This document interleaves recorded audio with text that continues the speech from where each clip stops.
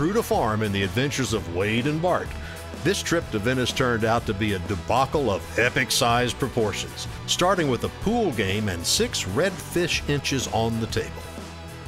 You know, at the Venice Fishing Lodge, there's always a lot of things going on. Big meals, you know, I mean, you're always going to eat big here. A lot of people coming in, a lot of camaraderie. And now there's a pool table there. Well, you know, I'll play a little bit of pool around the deer camp and stuff like that, but I'm not a pool player. I don't sit around and go to the pool hall. I don't have one in my basement or anything like that. And I learned right away something was up because both Keith and Scott were wanting to play pool for inches. It's a matter of whether you guys want to play 2 games or 3 games. We'll do 2 We're games. scared. Do you want to play 2 games or 3 games? Because trust me, after 3 getting beat the 2nd game, the 3rd one's not going to feel so fun. Now, how pool and fishing tie together, I really don't know, but I was pretty much on the outs. I really wasn't digging this whole pool deal where they were going to get inches, or at least they thought they were. Oh, you helped us. You helped us, buddy.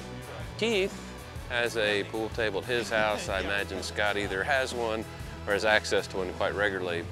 Wade and I are neither one of us play much pool, so Scott and Keith decide that a round of billiards should be played, and the winner would get an extra 4 to 6 inches. Wade and I hit out.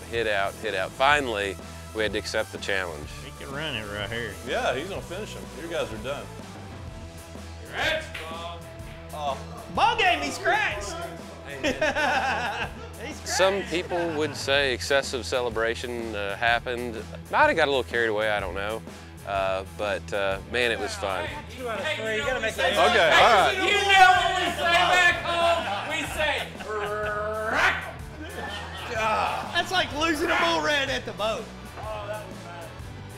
I've spent enough time in camps and business settings with Bart to know that, you know, he's gets a great personality, and he's going to get under their skin when it comes game time. I was glad he was my partner. I'm confused. All right, you're up. Where did you get the rolling desk chairs?